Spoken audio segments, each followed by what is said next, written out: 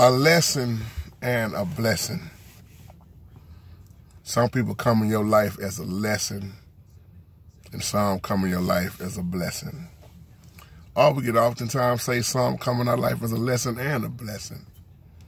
This is a video response back to you, Kiara. You emailed me a while back about, moving on from a broken up relationship.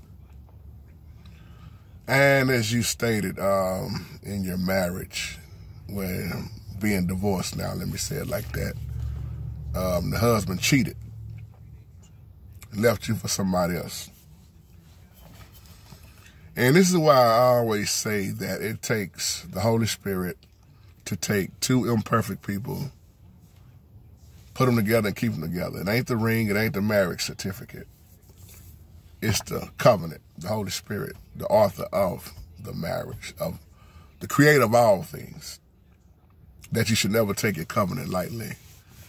And the reason why I want to use this title, because some of us know in the past or now, some of us know that we was with somebody that we was not supposed to be with. We went after what we wanted instead of what we needed. And we oftentimes have put ourselves in situations that has nothing to do with the Holy Spirit. And then there are times where the Holy Spirit will test you, have you in situations. But if the Holy Spirit has not led you to each other, that's a huge problem. And it's a lesson in it, more than one. But I want to say this. Sometime, my sister, hear me real clear. Sometime in this life, people leaving you is the best thing that could happen to you. Them walking out of your life is the best thing that can happen to you. That's amazing you emailed me this, because there's a woman on my other job that I minister to who husband left her. Beautiful family. She's a RN, registered nurse, and been with her husband for a while. Husband is a doctor. And they hired a new, 19-year-old, a young 19-year-old on the job, and he told his wife he fell in love with her. The woman that he'd been with for so many years, he just left her cold-blooded with the daughter. But he gonna find out eventually, when the things turn for the worse, how what he had at home was greater than what he got now. See, a lot of people use that old saying, well, the grass is greener on the other side. No, the grass is green on the side that you water it on. And these type of people who leave their whole entire family like this, especially, I'm going to be hard on a man that does it, a husband. Man, do you understand what's going to happen to you and the type of punishment when you know that your wife has been faithful? As he even told you, you've been faithful. It's not you, it's me. And I've been cheating for a while. That is not easy to get over. And I pray hard for you, my sister, but it's a lesson. I don't know all about, your prayers and how you prayed for this man, or, like I say, some people, they get tired of being by themselves. They just hook up with somebody, or they feel like this. I don't know what the situation is on that end.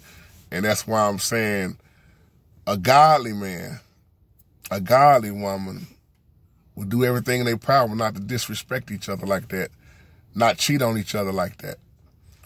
And there is no excuse great enough on Judgment Day. And that's what tears up the home. See, you know what I've done? Some of my ex-girls, I guarantee they still watching my videos right now. But I went back and thanked my ex. I said, you know what? I thank you. Because let me say this before I say what I'm about to say. A person can only do to you what you allow them to do. But I went back because I went through a lot. And I told her, thank you. Thank you for what you've shown me, what we went through. Because if I had not went through that, I wouldn't know. I wouldn't know how to move on, and I wouldn't have the blessing that I have now. One point in time, I was fighting, trying to get her back. I was trying to build up something the Holy Spirit said, let go. And once I let it go completely, I just told my wife this just last night. Once I let it go, see, one thing, when you give me space and things ain't right, no, my space is going to turn into being gone forever. I'm just speaking for myself. And with that, the Holy Spirit showed me so much. She probably looking at this video right now. And I mean it out of love. And I always use that term. She was a lesson to me. A huge lesson. And I wasn't all the way right like I needed to be in my studying back then. I wasn't connected all the way right to the Holy Spirit like I should have been back then. And that's why I don't blame nobody but myself for back then. I don't point fingers at her. I point fingers at me as the man, as the leader, as what was I doing, what I should have been doing, what I should not have been doing. And she was a lesson for me and a blessing for me. And this is why I stayed single so long. And I mean so long. I stayed single a long time, my brothers and sisters, to get myself right.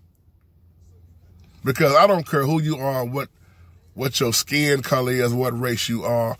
If you are married, you're going to have issues. You got issues in your marriage. Because there is no such thing as perfect people. But by him cheating on you, my sister, and according to your email, and I always know it's two sides of the story, but according to this email that you sent, he shouldn't have never left you. Never. But there are men out here who don't know how to really love and be men because they didn't have an example in their life. So I have to throw that out there also. And a lot of those type of men are the ones that get married and you expect them to know what to do and how to do, and they fall in those areas because they wasn't taught. They didn't have an example. And then some men didn't have a father, but they still had a grandmother, a praying grandmother, and a strong mother that taught them how to respect women. And they wouldn't do nothing to disrespect or walk out on their covenant like that. So I always say everything we do in life, it's a lesson behind it. And I just hope and pray that we catch the lessons. Because even coming with blessings, there are lessons. And even coming with blessings, there are heartaches and pain. There is suffering. There is trials. There is tribulations. There is testimonies behind your test. You are tested. So just keep that in mind as I wrap this video up. Many people come in our life. And even if I wasn't talking about your marriage, even with just kinfolks, so-called friends, church folks, certain pastors, people come and people go. And a lot of times the ones that come is a lesson. But then every now and again, you'll find those blessings that come through that you have I like to say, a lifetime friendship with. That one that's with you and I mean, they're not going to encourage you when you in sin and wrong. You can every now and again, you can find a friend like that, but it's very rare, very rare. You may find a homegirl or find a homeboy like that that's going to check you when you're wrong. So you just keep your head up, my beautiful sister. You own it with your prayers and moving on. And that's why I always say, hurt people, hurt people. Hurt people, hurt people. Because a lot of people try to move on while they hurt and they not healed. And you're doing the right thing by healing. It's a healing process. Too many people jump out of a messed up situation and then try to get into a new situation, bringing all the mess and luggage from the previous one into the one they're trying to have now. And that just don't work. Be clear. That's why when I met my wife, when I told my wife, there is no secrets between you and me. I'm going to lay everything on the line about me, what I went through, who I am, what I am. You're going to know everything. Ain't going to be no surprises. And that's how I laid it down. And that's the way it's supposed to be. Too many people keep secrets, but these secrets destroy everything. Holding in secrets and then try to come out with them later on, man, the damage has already been done.